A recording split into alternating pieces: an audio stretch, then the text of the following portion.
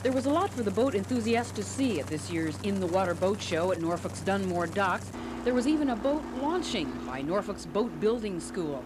The school had worked on this boat, the Winged Heart, for 1 year, overhauling what was a wreck into this beautiful specimen.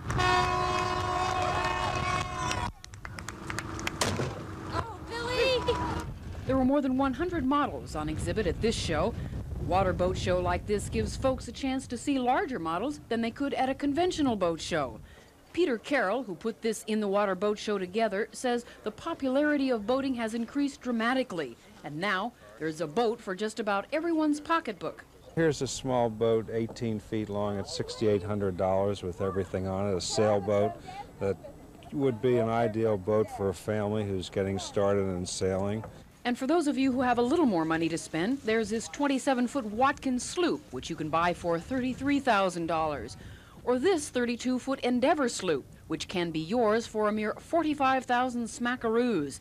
For those of you rolling in dough, there's the Rolls-Royce of boats, the Ocean 55, which is that long and costs a whopping $475,000. It has about $30,000 of electronic equipment to dazzle you, and all the comforts of home. A stove, a refrigerator, a dishwasher, and if you want to sit down to an elegant meal, you can. And you can watch color TV while you're at it as well. In Norfolk, Penny Williams, The Daily News.